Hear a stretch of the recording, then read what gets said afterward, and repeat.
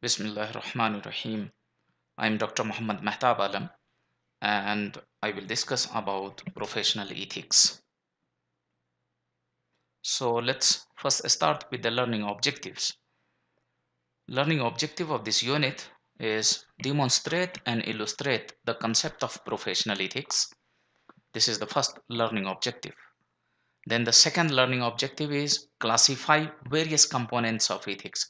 What are the various components covered under the ethics? Then the third learning objective is categorize various dimensions of ethics and then illustrate positive role of code of ethics and explain limitation of code of ethics. So you have 5 learning objectives under this unit.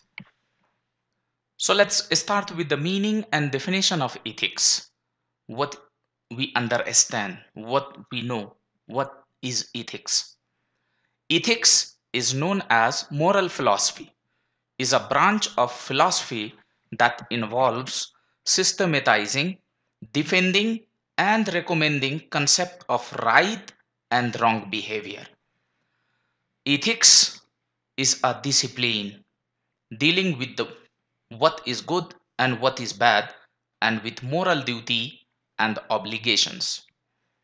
Ethics is a social, it is a religious or civil code of behavior considered correct, especially that of particular group, profession, or individuals.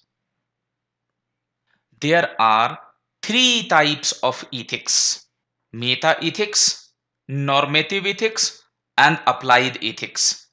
We will discuss all these 3 types in detail. What about meta-ethics, about normative ethics, and about applied ethics.